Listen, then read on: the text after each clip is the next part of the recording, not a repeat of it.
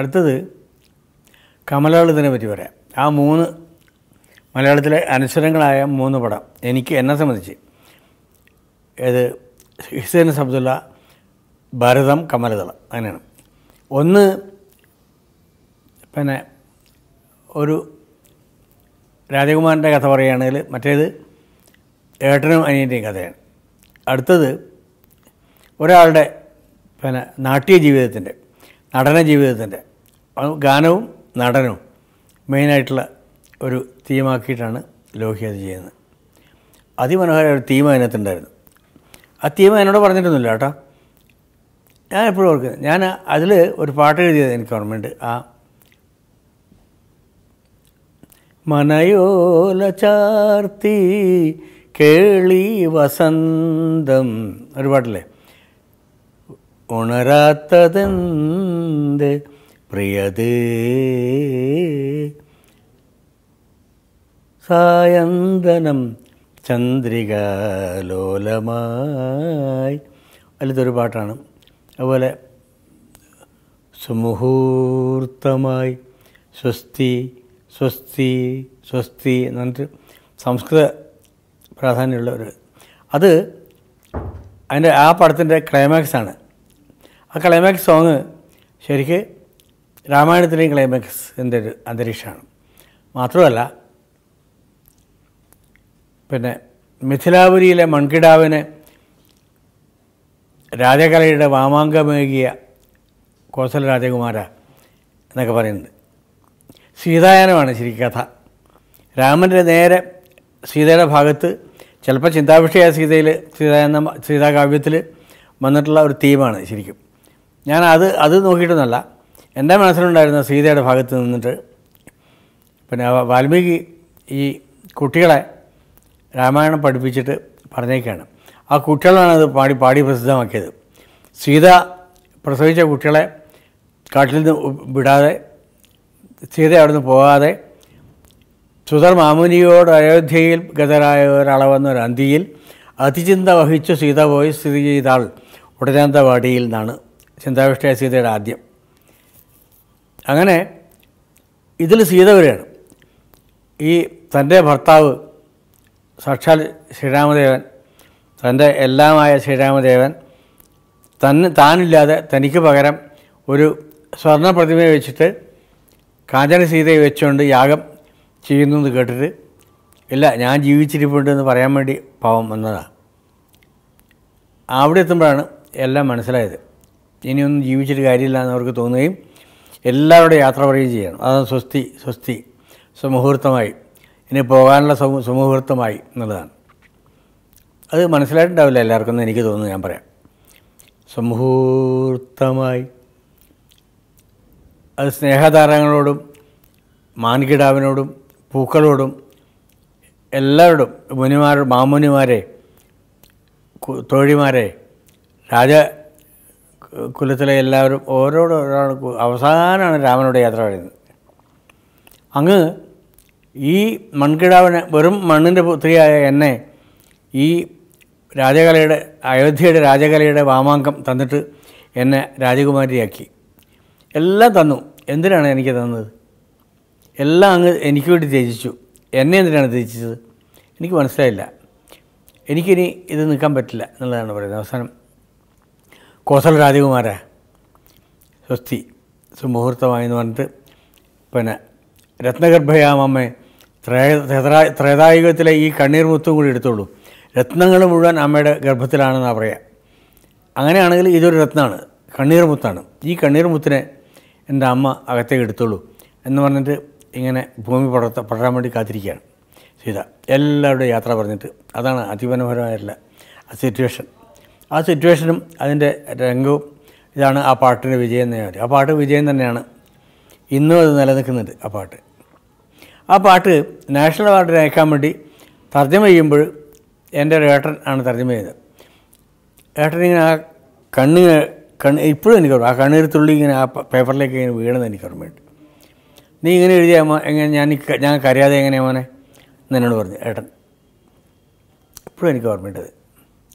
പക്ഷേ അപ്രാവശ്യം വേറെ പാട്ടിനാണ് അവാർഡ് കൊടുത്തത്. സായന്തനവും പിന്നെ പ്രേമോദാരനും ഈ സുമുഹൂർത്തമൊന്നും ആരും മൈൻഡ് ചെയ്തില്ല. പോട്ടെ. അതിൽ ആ പടത്തിൽ ഞാൻ ഏറ്റവും കൂടുതൽ ഓർക്കുന്നത് നെടുമുടി വേണുവിൻ്റെ ചെറിയ റോളിലുള്ള അഭിനയം അതിമനോഹരമാണ്. ആ പിന്നെ കലാമണ്ഡലം ചെയർമാനായിട്ട് സെക്രട്ടറിയായിട്ട് ഉള്ളൊരു റോള് അടികൊള്ളുന്നതൊക്കെ നിങ്ങൾ ഓർക്കുന്നുണ്ടാവും. ഒന്ന് കാണുന്നത് വേണുവിൻ്റെ അതിമനോഹരമല്ല അഭിനയം. ഭയങ്കര ചെറിയ പീസാണ്. ഇങ്ങനെ താടിയൊക്കെ തടവിയിട്ട് അടി കൊണ്ട് ഇത് കാണിക്കുന്നൊരു സംഭവമുണ്ട്. അതുപോലെ അതിനകത്ത് ആ നർത്തകിയുടെ റോളെടുത്തിട്ടുള്ള നമ്മുടെ മോനിഷ യാത്ര പറയുന്നത് ആ പടത്തോട് കൂടിയിട്ടാണ്. ആ പടമേ കണ്ടിട്ടുള്ളൂ ആൾക്കാർ ശരിക്കും. മോനിഷ ശരിക്കും എൻ്റെ നാട്ടുകാരും കൂടെ. ഇവിടെ തിരുവണ്ണൂരാണ്. കോഴിക്കോട് തിരുവണ്ണൂർ ഉള്ള ഒരു കോലത്തെ ഒരു കുട്ടിയാണ്, സ്ത്രീയാണ് ഇവരുടെ അമ്മ. അവിടെ വെച്ച് തിരുവണ്ണൂർ വെച്ച് ഞാൻ കണ്ടിട്ടുണ്ട് ധാരാളം. മോനിഷ യാത്ര പറഞ്ഞത് ചേർത്തലയിലെ ആ 2 തിരിയുന്ന ആ റോഡ് ഞാൻ എപ്പോഴും ഓർക്കും. മോനിഷ യാത്ര പറയുന്ന പടം ഇതാണ് കമലദളത്തിൽ അതിമനോഹര സിറ്റുവേഷൻ എന്ന് പറയുന്നത്. അത് ഞാനിപ്പോഴും ഓർക്കും. ഞാൻ ലോഹിയോട് പറഞ്ഞു, ലോഹി, നിങ്ങൾ എൻ്റെ മനസ്സറിയുന്നത് നിങ്ങളുടെ മനസ്സ് ഞാൻ അറിയുന്നത് എനിക്കറിഞ്ഞൂടാ, പക്ഷേ അത് കറക്റ്റാണെന്ന് എന്നോട് പറഞ്ഞു. ലോഹി പറഞ്ഞതെന്ന് മറ്റേ ഇത് സായന്തനം നീ ഉണരാത്തതെന്തേ പ്രിയതേ, നീ എന്താ വരാത്തത്, എന്നോട് എന്തിനാണ് ഇനി പടങ്ങുന്നത് ചോദിക്കുന്ന, ആത്മഹത്യ ചെയ്ത സ്വന്തം ഭാര്യയോട് ഇപ്പോൾ ചോദിക്കുന്ന ആ ഒരു വല്ലാത്ത പരിവേദനയാണത്. ആ പരിവേദനമാണ് ആ ലാലിൻ്റെ ആ ക്യാരക്ടറിൻ്റെ ജീവൻ. ആ കഥ മുഴുവൻ അതാണ്. അതിലുള്ളതുകൊണ്ടാണ് അത് സൂപ്പർ ഹിറ്റായ പടം. അല്ലാതെ ഡാൻസും ഇതൊന്നുമല്ല. അതിനകത്ത് ആ തന്തു, കഥാതന്തു എന്ന് പറയുന്നത് ഇതാണ്. ഈ എന്നെ വിട്ടു പോയത് എന്തിനാണ്, ശരിക്കും ആത്മഹത്യ ചെയ്തതാണ് അവൾ. തീ കൊളുത്തി ആത്മഹത്യ ചെയ്തതാണ്. അതാണ് അതിലത്തെ ഏറ്റവും, അതാണ് കഥ എന്ന് പറയുന്നതാണ് സിനിമയുടെ ഏറ്റവും ജീവൻ. ബാക്കിയൊക്കെ അതിന് നല്ല പാട്ടുകളും നല്ല സംഭവങ്ങളൊക്കെ വേണം. അതൊക്കെ ഉണ്ടെങ്കിൽ അതിന് അത്രയും നല്ലതാണ്. ഈ ഒരു ചെറിയ തന്തു ആത്മഹത്യ ചെയ്യുന്ന ഭാര്യയെ ഓർത്ത് മദ്യപനായ ഒരു കലാകാരൻ എന്ന് മാത്രമേ ആ കഥയിലുള്ളൂ ശരിക്കും. പിന്നെയൊക്കെ ബാക്കി ചേർത്തതാണ്. അതിൽ മനോഹരമായ പാട്ട് ചേർത്ത് എൻ്റെ ലോഹിക്ക് സപ്പോർട്ട് ചെയ്തു എന്നുള്ളതാണ് എൻ്റെ വലിയ കൈ. പ്രിയദർശൻ്റെ 2-ഓ 3-ഓ പടം 2 പടം അതിന് മുമ്പ് ചെയ്തു. അദ്വൈതക്ക് അതിന് മുമ്പാണെന്ന് ഓർമ്മയില്ല. വെള്ളാനങ്ങളുടെ നാട് ഒരു പടം കൂടി ചെയ്തിരുന്നു, 2 പടം അതിന് മുമ്പ് ചെയ്തു. അങ്ങനെ അഭിമന്യുവിൻ്റെ തീം എന്നോട് പറഞ്ഞപ്പോൾ ചെയ്യാൻ പറഞ്ഞു. രവിയേട്ടനാണ് മ്യൂസിക്. ഞങ്ങൾ മദ്രാസിൽ പോയിട്ട്, എൻ്റെ പ്രൊഡ്യൂസർ മേനോനാണ്, അദ്ദേഹത്തിൻ്റെ ഫ്ലാറ്റിൽ താമസിച്ചിട്ടാണ് ഞങ്ങൾ കമ്പോസ് ചെയ്യുന്നത്. രഥമായിട്ട് പാട്ടുകളല്ലേ. കണ്ടു ഞാൻ മിഴികളിൽ വാചാലമാം നിന്നൊമ്പരം, ഓ കേട്ടു ഞാൻ മൊഴികളിൽ. ഓർമ്മയുണ്ടാവും എല്ലാവർക്കും. അതുപോലെ രാമായണക്കാറ്റ് സൂപ്പർ ഹിറ്റ് എന്ന് പറയുന്നത് മെലഡിയായിട്ട് സൂപ്പർ ഹിറ്റാണ്. അടിപൊളി ഒന്നുമല്ല ഇത് ശരിക്കും, വെറും മെലഡിയാണ്. പക്ഷേ പ്രിയദർശൻ്റെ രവിയേട്ടൻ്റെ അങ്ങനെ ഒരു കാറ്റ്, ആ പാട്ട് വന്ന മലയാള മാഷന്മാരൊക്കെ എന്നോട് ചോദ്യം, രാമായണക്കാറ്റ് എന്ന് പറഞ്ഞാൽ ഏത് പുസ്തകത്തിലോ എന്തിന് പുസ്തകത്തിൽ പറഞ്ഞ് ഞാൻ ഉണ്ടാക്കി. രാമായണ കിളി ഉണ്ടാവുമെങ്കിൽ രാമായണക്കാറ്റും ഉണ്ടാവാമെന്ന് ഞാൻ പറഞ്ഞു. വലിയ പ്രശ്നമായിരുന്നു ഇത്. രാമായണക്കാറ്റ് എന്താ കാറ്റ് ആയിക്കോട്ടെ, രാമായണ കിളി അത് ശരിയാക്കിയിട്ട് വരുമ്പോൾ ഞാൻ പറയാമെന്ന് പറഞ്ഞു. കിളി നിങ്ങൾ നേരെയാക്കി കഴിഞ്ഞാൽ ഞാൻ കാറ്റ് പറയാമെന്ന് പറഞ്ഞു. ഏതായാലും രാമായണക്കാറ്റ് സൂപ്പർ ഹിറ്റ് ആയാലും അതിനിടയിൽ ഈ മറ്റേ ഇവരെ ഹിജ്റകളുടെ പാട്ടുമൊക്കെ ഉണ്ട് അതിനകത്ത്. ഗണപതി പപ്പ ഉണ്ട്, അതെ നല്ല പാട്ടായിരുന്നു ഗണപതി പപ്പ. 3 പാട്ടാണ്, 3 പാട്ട് സൂപ്പർ ഹിറ്റാണ്. ഗണപതി പപ്പ, മോറിയ. എനിക്ക് ഒരു പിടിയില്ലായിരുന്നത്. എന്നിട്ട് എന്നെ എന്തോ ഒരു സാധനം കാണിച്ചു തന്നെ മേനോൻ. അദ്ദേഹമാണ് ബോംബെയിലെ സംഭവം പറയുന്നത്. ബോംബെയിൽ അതുപോലെ ഈ കണ്ടു ഞാൻ എന്നുള്ളതിൽ ഇവിടെ ഓട്ടുവളകൾ ഇങ്ങനെ ഒഴുകി പോകുന്നത് പ്രിയൻ ചിത്രീകരിച്ച ആ വിഷ്വലൊക്കെ എനിക്ക് ഓർമ്മയുണ്ട് ഇപ്പോഴും. എന്ത് മനോഹരമായിട്ടാണ് ചെയ്തിരിക്കുന്നതിൽ. അത് മോഹൻലാലിൻ്റെ മനോഹരമായിട്ടുള്ള പാട്ടാണ്. ആ പാട്ടിൽ കൺമണി തിങ്കളേ നിൻ കളങ്കം കാശ്മീര കുങ്കുമമാകും നീ സുമംഗലയാകും ദീർഘസുമംഗലയാകും. കൺമണി തിങ്കളെ ഇവള് ബ്രോത്തലിൽ നിന്ന് രക്ഷപ്പെടുത്തുന്നതാണ്. നിൻ്റെ കളങ്കം അത് ഞാൻ കസ്തൂരിയാക്കും, കുങ്കുമമാക്കും. നിന്നെ എൻ്റെ ആത്തേമാരാക്കും, എൻ്റെ അന്തർജനമാക്കും, ദീർഘസുമംഗലയാക്കും എന്ന് പറയുന്ന വാചാലമായിട്ട് നമുക്ക് തോന്നും. പക്ഷെ പാട്ടിൽ ആ വാചാലം തോന്നില്ല. ആ ബിംബങ്ങൾ കറക്റ്റായിട്ട് വന്നിട്ടുണ്ട്. അതിമനോഹരമായിട്ട് പിന്നെ പ്രിയൻ ചിത്രീകരിച്ചിട്ടുണ്ട്. സുന്ദരമായിട്ട് ഗീതയും ലാലും കൂടി അഭിനയിച്ചിട്ടുണ്ട്. ലാലിനോട് പ്രേമം തോന്നുന്ന ഒരു അഭിനയം എനിക്ക്. ലാലിൻ്റെ കൂടെ കുറേ വർക്ക് ചെയ്താൽ ലാലിനോട് പ്രണയം തോന്നാണ്ടിരിക്കില്ല ആർക്കും. ഞാനങ്ങനെ ലാലിൻ്റെ ഒരു പ്രേമിയാണ് ശരിക്കും. അത് അഭിമന്യ ഒരു കാരണം കൂടിയാണ്. ഫിലിപ്പീൻസ്, യുക്രൈൻ, USA, ബഹാമാസ് 4 രാജ്യങ്ങൾ. അവിടുത്തെ വിശദമായ കാഴ്ചകളും അനുഭവങ്ങളുമായി ഇതാ സഞ്ചാരം 15ാം വോളിയം പെൻഡ്രൈവിൽ. സഞ്ചാരം വോളിയം നമ്പർ 15. പെൻഡ്രൈവ് വില 4000 രൂപ. ഫുൾ HDയിലുള്ള ഈ അപൂർവ ദൃശ്യയാത്രാ വിവരണ ശേഖരം സ്വന്തമാക്കാൻ 99544422 എന്ന നമ്പറിലേക്ക് സഞ്ചാരം എന്ന് SMS ചെയ്യൂ. എൻ്റെ നായിക എൻ്റെ ഭാര്യ ദേവിയെ പറ്റി വളരെ കുറച്ചേ ഞാൻ പറഞ്ഞിട്ടുള്ളൂ. ജീവിതത്തിൽ എപ്പോഴും എൻ്റെ കൂടെ, എപ്പോഴും ഇങ്ങനെ നിഴൽ പോലെ നിൽക്കുകയും വെളിച്ചം പോലെ ഉയരുകയും ചെയ്തിട്ടുള്ള ഭാര്യ ഇപ്പോഴും എൻ്റെ കൂടെ. ഭാര്യ പുകഴ്ത്തേണ്ട നല്ല കാര്യമല്ല അത്. പക്ഷേ ആ വാക്ക് പറഞ്ഞില്ലെങ്കിൽ ഞാൻ ഒരു നിന്ദ്യനായി പോകും. അതുകൊണ്ടാണ് ഞാൻ പറയുന്നത്. അത്രയും എനിക്ക് ഇഷ്ടമുള്ള അവളുടെ പെരുമാറ്റവും ജീവിതവും. എനിക്ക് 2 മക്കൾ. ആ മക്കൾ ഉണ്ടായി എന്നല്ലാതെ ശരിക്കും ബാക്കിയൊന്നും ഞാൻ ചെയ്തിട്ടില്ല. എല്ലാം അവരെ വളർത്തിയതും അവരെ നല്ല കുട്ടികളാക്കിയതും ഒക്കെ അവളാണ്. അവരുടെ വിദ്യാഭ്യാസം ഒക്കെ അവളാണ് തീരുമാനിക്കുന്നത്, മുമ്പോട്ട് കൊണ്ടുപോയത്. ഞാൻ കാശുണ്ടാക്കി മറ്റേ ഇന്നസെൻ്റ് ചേട്ടൻ പറയാറുണ്ട് സാറിനെ, മക്കൾ രാവിലെ ഉണർന്ന് നോക്കുമ്പം അച്ഛനെ കാണില്ല. രാത്രി വന്ന് കിടന്നപ്പോഴാണെന്ന് അറിയില്ല. എപ്പോഴും അങ്ങനെയാണ്. ഒരു ദിവസം രാവിലെ വെളുപ്പാങ്കാലത്ത് വന്നിരുന്ന ഇതിനകത്ത് വാതിൽ തുറന്നപ്പോൾ അമ്മയോട് പറഞ്ഞു തന്നെ, ഇയാൾ തമാശ പറഞ്ഞതാണ് ഏട്ടാ, അമ്മേ ആ ചെക്ക് കൊണ്ടിരുന്ന ആൾ വന്നിട്ടുണ്ട് എന്ന്. ചെക്ക് കൊണ്ടിരുന്ന ആൾ മാത്രമേ അറിയുള്ളൂ ഭർത്താവ് മക്കൾക്ക്. ഈ പറഞ്ഞ പോലെ ഞാനും അതുപോലെ എത്ര കൊല്ലാണ് ജോൺസണും ഞാനും ഭാര്യ ഭർത്താക്കന്മാരെ പോലെ ജീവിച്ചത്. കാരണം ഞങ്ങൾക്ക് 2 പേർക്കും ഭാര്യമാരെ കാണാറില്ല ഞങ്ങൾ. അതുപോലെ അങ്ങനെയുള്ള ജീവിതത്തിനിടയിലാണ് പിന്നെ 2ാമത്തെ അമ്മ ഉണ്ടാകുന്നത്. അത് ഒരു 6-7 വർഷത്തെ വ്യത്യാസം ഉണ്ടായിരുന്നു. ഞാൻ എപ്പോഴും വിചാരിക്കുന്നത് അവൾ ഗർഭിണിയായിട്ട് പ്രസവത്തിൻ്റെ ആ സമയത്താകുമ്പോൾ ഞാൻ ലീവ് എടുത്തിട്ട് 10 ദിവസം ഞാൻ അവളുടെ കൂടെ കൂടും ഞാൻ ഉറപ്പിച്ചിരുന്നു. അങ്ങനെ ലീവ് എടുത്തിട്ട് അവിടെ കൂടുകയാണ്. അങ്ങനെ പ്രസവം കഴിഞ്ഞിട്ട് മോൻ്റെ കരച്ചിൽ കേട്ടിട്ട് ഞാൻ അന്ന് അതൊരു 4 മണി മറ്റായി, 4 മണി കഴിഞ്ഞു. അപ്പോഴേക്കും എനിക്ക് ടിക്കറ്റ് റെഡിയാണ് മദ്രാസിലേക്ക് പോകാൻ. ടിക്കറ്റ് കൊണ്ട് ഒരാൾ റെഡിയാണ്.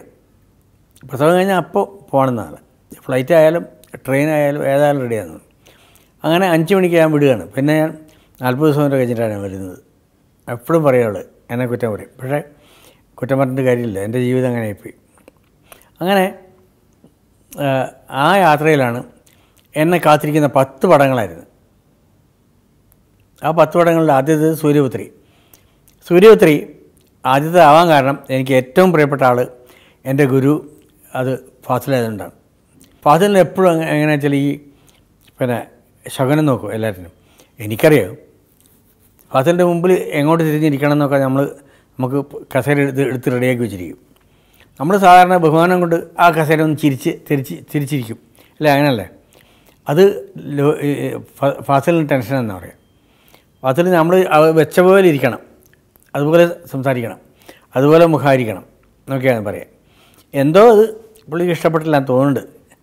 ഏതായാലും ഞാൻ ആദ്യം എഴുതിയത് രാക്കോലം വന്നതാണ് പൂക്കാലം എന്ന് പറഞ്ഞിട്ടൊരു പാട്ടാണ്. അത് ഇഷ്ടപ്പെട്ടു. പിന്നെയും പാട്ടുകൾ ഞാൻ 1-2 എഴുതി. അതൊന്നും ഇഷ്ടപ്പെട്ടില്ല പുള്ളിക്ക്.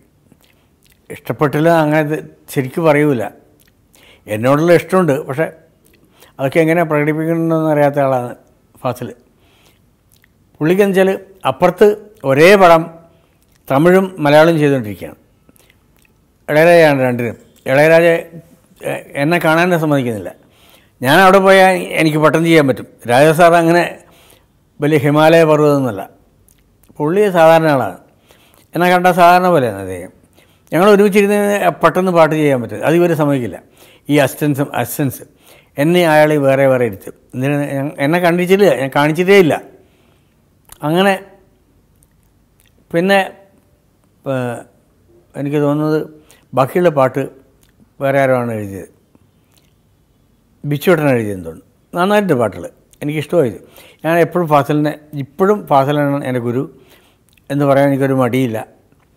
ആ ഗുരുവിനെ വന്ദിക്കാനും എനിക്കൊരു മടിയില്ല. പക്ഷേ അന്ന് തിരിച്ച് യാത്ര ചെയ്യുമ്പം ആണ് ഞാൻ അറിഞ്ഞത് എൻ്റെ ഒരു പാട്ട് എടുത്തിട്ടുള്ളത്. അതെനിക്ക് ഭയങ്കര വിഷമമായി. വിഷ്ണു ലോകത്തെപ്പറ്റി എസ് അബ്ദുള്ള കഴിഞ്ഞിട്ട് ഞാൻ പറഞ്ഞു വെച്ചു. അതിൻ്റെ തുടർച്ച പറയാം. വിഷ്ണു ലോകത്തിൻ്റെ പ്രൊഡ്യൂസർ സുരേഷ് കുമാറാണ്. അതൊക്കെ ലാലിൻ്റെ പക്ക ഗ്രൂപ്പിൽപ്പെട്ട ആളാണ്. ഞാനെന്തോ തൽക്കാലം എസ് അബ്ദുള്ള കഴിഞ്ഞപ്പോൾ എന്നെ ഗ്രൂപ്പിൽ നിന്ന് ഒഴിവാക്കിയ പോലെ. എനിക്കങ്ങനെ ഗ്രൂപ്പൊന്നുമില്ല, എനിക്ക് ഗ്രൂപ്പ് ആവശ്യമില്ല. പക്ഷേ ഞാൻ ധൈര്യമായിട്ട് നിന്നു. ഞാൻ ആരോടും കീഴടങ്ങാനൊന്നും പോയില്ല. എന്നെ വളരെ ശക്തമായിട്ട് സപ്പോർട്ട് ചെയ്തിട്ടുള്ള ആളാണ് കമലും ഈ റസാഖും. അവരാണ് അതിൻ്റെ സ്ക്രിപ്റ്റും സംവിധാനവും. ശക്തമായിട്ട് ഒരു പ്രശ്നമില്ലാതെ തിരുമേനി തന്നെ ചെയ്താൽ മതി, എഴുതിയാൽ മതി. രവിയേട്ടനാണ് മ്യൂസിക് ഉറപ്പിച്ച് അങ്ങനെ കമ്പോസിങ് തുടങ്ങി. ഒരു പാട്ട് ആദ്യം ചെയ്തു മദ്രാസിൽ നിന്ന്. ചെയ്ത് കഴിഞ്ഞാൽ അവർക്കൊക്കെ ഇഷ്ടമായി. അത് കഴിഞ്ഞ് ഞാൻ ഷൂട്ടിംഗ് സ്ഥലത്ത് പുലാപ്പറ്റ ആണ് ഷൂട്ടിങ്. ഞങ്ങൾ അവിടെ പോയി. ടൈമില്ലാത്തതുകൊണ്ട് ഞങ്ങൾ ബാക്കി അവിടെ ചെയ്ത്. അപ്പോൾ രവിയേട്ടൻ വന്ന് ഞാൻ പാട്ട് എഴുതി ചെയ്തു ഒരു പാട്ട്. അത് ആദ്യ വസന്തമേ എനിക്ക് ഓർമ്മയുണ്ട് ഇപ്പോഴും. പാണപ്പുഴ പാടി കിട്ടിയെന്നൊരു പാട്ടുണ്ടായിരുന്നു, നന്ദുണി പാട്ട്. അത് ഞാനാണ് അഭിനയിച്ചത് സീനിൽ. അത് ഷൂട്ടിങ്ങിന് എന്നെ ആവശ്യമുള്ളതുകൊണ്ട് പിന്നെ കമ്പോസിങ് അവിടെ ആക്കിയതാണ്. അങ്ങനെ അവിടെ പുലാപ്പറ്റയിൽ വെച്ച്, പുലാപ്പറ്റ എന്ന സ്ഥലത്തിൻ്റെ പേര് തന്നെ ഓർമ്മ, അതെ, പാലക്കാട്. അങ്ങ് ഉള്ളോട്ടൊരു സ്ഥലം. അവിടെ വേറെ ബസ്സുമില്ല, ഒന്നുമില്ല. രാത്രി 8 മണി കഴിഞ്ഞാൽ പിന്നെ വേറെ ആരുമില്ല, എല്ലാവരും കിടന്നുറങ്ങും. അങ്ങനെ ഒരു സ്ഥലം. അവിടെയാണ് ഷൂട്ടിങ്. അപ്പോൾ സൈക്കിള് കസ്തൂരി എന്നുള്ള പാട്ട്, എൻ്റെ കസ്തൂരി അഴകൻ ശൃംഗാരി എന്നുള്ള പാട്ട് എല്ലാവരും കേട്ടിട്ടുണ്ടാകും. അതുപോലെ ആദ്യ വസന്തമേ ഈ ഒരു പ്രേമഗീതമായി ഉണരുമോ എന്നല്ല. അത് അവിടെ വെച്ചാണ് എഴുതുന്നത്. എഴുതി അപ്പം തന്നെ കമ്പോസ് ചെയ്തു രവിയേട്ടൻ. മദ്രാസ് പോയി റെക്കോർഡ് ചെയ്തു അയച്ചതാണ് ഉടനെ. ശാന്തികൃഷ്ണ, മുരളി, ലാല് ഇതാണ് മെയിൻ ആയിട്ട് റോള്. അതിൽ മുരളി വില്ലനായിട്ടാണ്. ശാന്തികൃഷ്ണ വളരെ കാലത്തിന് ശേഷം അഭിനയിക്കുന്നതാണ്. അത് രസമായിരുന്നു. ഷൂട്ടിംഗ് സമയത്ത് നല്ല രസമായിരുന്നു. ഞാൻ ഓർക്കുന്നത് എത്രയോ കൊല്ലം മരിച്ചുപോയി അച്ഛൻ ശാന്തി വെച്ചിട്ടുള്ള അമ്പലത്തിൻ്റെ അടുത്തേക്കൂടെ ഞാൻ പോയിരുന്നു. ചെമ്പൈവരുടെ അവിടുന്ന് ഈ വേഷം കിട്ടിയിട്ട് ഞാനിങ്ങനെ നടന്നു പോയിരുന്നു. അത് ഓർമ്മയുണ്ട്. പാണപ്പുഴ പാടി നീട്ടി നന്ദുണി പാട്ട് എന്നുള്ള പാട്ടിൻ്റെ ചില പോർഷനിലൊക്കെ ഞാൻ അവിടെയൊക്കെ നടക്കുമ്പോൾ എൻ്റെ അച്ഛനിങ്ങനെ നടന്നുപോയ, ചെരുപ്പ് പോലും ഇല്ലാതെ നടന്നുപോയ ആ വീഥികൾ ഞാൻ ആലോചിച്ചു. ആ സമയത്ത് സങ്കടപ്പെട്ടിരുന്നു ഞാനത്. ഒരേ സമയത്ത് ഉഗ്ര പാട്ടുകളുള്ള സിനിമ എനിക്ക് കിട്ടിയതിൽ സന്തോഷമുണ്ട്. ആ കൂട്ടത്തിൽ അച്ഛൻ്റെ ഓർമ്മയിൽ എനിക്ക് സങ്കടം വന്നു. അതിൽ കമലും നമ്മുടെ തിരക്കഥാകൃത്ത് റസാഖും എന്നോട് ചെയ്തിട്ടുള്ള വലിയൊരു നിശ്ചയദാർഢ്യത്തോടുള്ള സ്നേഹം ഞാൻ ഒരിക്കലും മറക്കില്ല. അത് നിമിത്തമാണ് എനിക്കെതിരായിട്ടുള്ള ഒരു വലിയ നീക്കം പൊളിഞ്ഞു പോയത്. പിന്നെ ആർക്കും ഒന്നും ചെയ്യാൻ പറ്റിയില്ല. ഞാൻ പിന്നെ എൻ്റെ സൂപ്പർ ഹിറ്റുകൾ ഇങ്ങനെ വന്നുകൊണ്ടിരിക്കുകയാണ്. പിന്നെ ഒന്നും ചെയ്യാൻ പറ്റില്ല ആർക്കും. ഈ വെറുതെ 20,000 രൂപ 10,000 രൂപ എന്നൊക്കെ പറഞ്ഞിട്ട് എന്നെ പീഡിപ്പിക്കാനൊന്നും പറ്റില്ല ആർക്കും. പിന്നെ എന്നെ പീഡിപ്പിക്കാൻ പറ്റില്ല എന്ന് ഞാനും തീരുമാനിച്ചു. അവരുടെ രംഗത്ത് വലുതാണെന്ന് ഞാനും എൻ്റെ രംഗത്ത് വലുതാണെന്ന് വിചാരിക്കും. ഇപ്പോഴും ഉണ്ട്, അത്തരം പ്രവണതയൊക്കെ ഉണ്ട്. ഞാനൊന്നും മൈൻഡ് ചെയ്യാറില്ല. ആകെ വന്നാൽ പിന്നെ എന്നെ പടത്തിൽ നിന്ന് എന്താ ഔട്ടാവാനീ? ഞാൻ എത്രയോ പടങ്ങൾ ചെയ്തിരിക്കുന്നു. എത്രയോ പാട്ടുകൾ സൂപ്പർ ഹിറ്റായിരിക്കുന്നു. എത്രയോ പാട്ടുകൾ ചുണ്ടനക്കിയിട്ടാണ് ഇവരൊക്കെ രക്ഷപ്പെടുന്നതെന്ന് ഞാൻ പറയും. ഹിസൈൻ അബ്ദുള്ളയും കമലദളും ഭരതവും കിരീടവും പോലുള്ള എത്രയോ പടങ്ങൾ എൻ്റെ പ്രിയപ്പെട്ട ലാലിനും അതുപോലെ അമരം പോലുള്ള പടങ്ങൾ പിന്നെ മമ്മൂട്ടിക്കും എല്ലാവർക്കും പ്രയോജനപ്പെട്ടിട്ടുണ്ട്. പിന്നെ ഇപ്പം എന്താ, ഞാനും അതുപോലൊരു തൊഴിലാളി തന്നെ. എനിക്കതിലൊന്നും പേടിയില്ല, ഇപ്പോഴുമില്ല. എന്നെ ആർക്കും ഒന്നും ചെയ്യാനൊന്നും പറ്റില്ല. ചെയ്താൽ ഞാൻ വീട്ടിലിരിക്കും, അത്രയേ ഉള്ളൂ. ഞാൻ ആരുടെ പിന്നാലെ നടക്കാൻ ഉദ്ദേശിച്ചിട്ടില്ല. എൻ്റെ സ്വാതന്ത്ര്യം ഞാൻ ഇപ്പോഴും സൂക്ഷിക്കുന്നു. എൻ്റെ സ്നേഹം ഞാനിപ്പോഴും സൂക്ഷിക്കുന്നു. അഭിമാനം മാത്രമേ ഉള്ളൂ, എനിക്ക് അഹങ്കാരമില്ല. അഭിമാനം എനിക്കുണ്ട്, അഹങ്കാരമില്ല ഇപ്പോഴും, ഞാൻ ഉറപ്പിച്ച് പറയും. ചിത്രം എന്തോ മൂളുമ്പോൾ രാധഹംസം ഇങ്ങനെ മൂളി. അപ്പോൾ അയാൾ രാധഹംസമേ എന്നുള്ള പാട്ട് വെച്ചു ഇതിൽ, അല്ലെങ്കിൽ എന്തോ കേട്ടു, റേഡിയോയിലോ കേട്ടു. പാട്ട് കഴിഞ്ഞപ്പോൾ അയാൾ കണ്ണ് നിറഞ്ഞുകൊണ്ട് കേൾക്കുകയായിരുന്നു. എന്നിട്ട് ചിത്രയുടെ നേരെ തിരിഞ്ഞ് നോക്കി എന്നിട്ട് പറഞ്ഞു, മാഡം എനിക്ക് ജീവൻ തന്നത് മാഡമാണ്, ഞാൻ നന്ദി പറയുന്നുണ്ട്, നമസ്കരിച്ചതാണ്. അയാൾ പാട്ട് ഓഫ് ചെയ്തിട്ട് പറഞ്ഞു, അയാൾ കാറിൻ്റെ ബാക്കിൽ അയാൾ സൂക്ഷിച്ചിട്ടുള്ള റിവോൾവർ ഇങ്ങനെ എടുത്തിട്ട് കാണിച്ചു.